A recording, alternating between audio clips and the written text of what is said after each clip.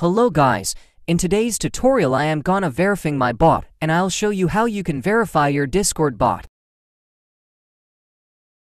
If you got this message from Discord, then you are able to verify your bot. Else you cannot verify your bot. To get this message from Discord, your bot required 75 servers. And this is main requirement to verify bot. If your bot got 75 servers, then go to Discord developer portal and apply for bot verification.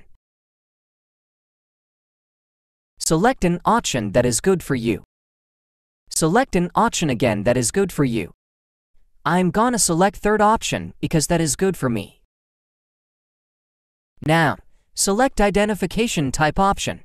If you do not have any, then you can use your parent's identity card.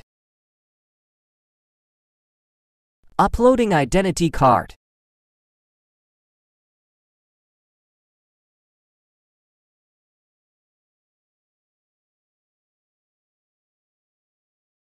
Now add 5 tags in Discord developer portal. The tags must be related to your bot. Now add your bot terms of service.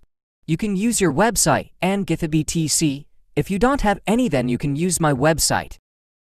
Now enter your bot information like how it work, how it store data, how long it store data, where you host you bot, blah blah blah blah blah blah.